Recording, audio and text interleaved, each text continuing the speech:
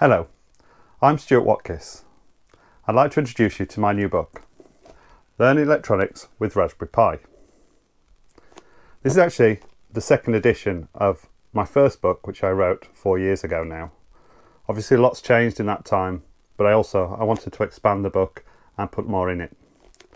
So here's a quick comparison with the old book. You can see that it's now got a new cover. It's got a more complicated project and I've developed the book a bit more, so it does cover a little bit more than was on the book before. But also you notice that it's got quite a bit thicker. So I've added quite a lot more content, more projects and more educational material as well. And another change is that it's now in full colour, which I think makes the diagrams easy to see and understand, and I think that's a great improvement. In the 4 years since my first book came out, there's been quite a lot of changes to the Raspberry Pi. This includes new models such as the Raspberry Pi 4, but also a lot of changes to the software, including a new version of the Raspberry Pi OS, as well as new versions of Scratch and of the Python modules for gpiozero, etc. So I've wanted to include all those in the book. I also wanted to change some of the way that the book teaches electronics. Before it was very much just project based and it would explain the projects and how they work.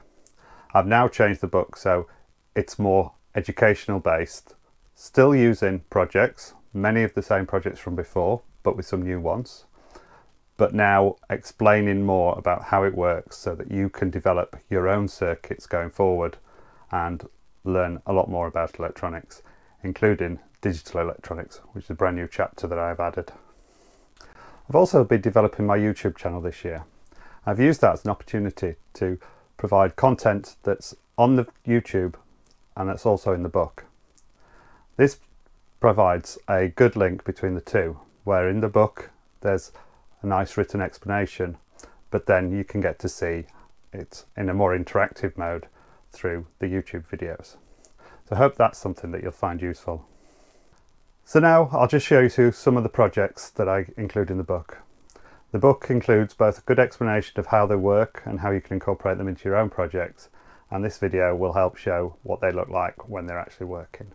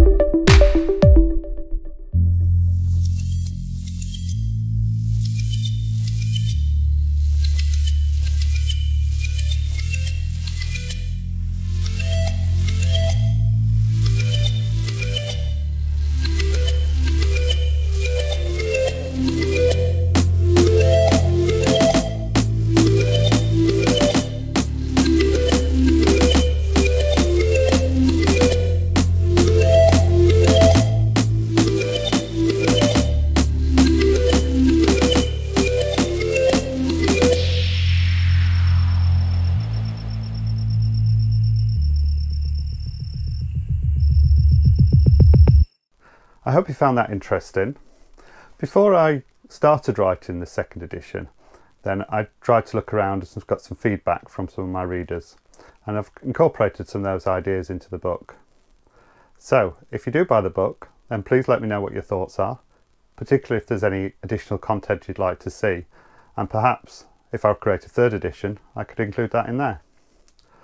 Also, my other book was released earlier this year, Beginning Game Programming with gpiozero. So if you're more interested in the programming side, then this is something you might want to look at as well, and there's a separate YouTube video on that. Thanks for watching, and hopefully see you on a future video.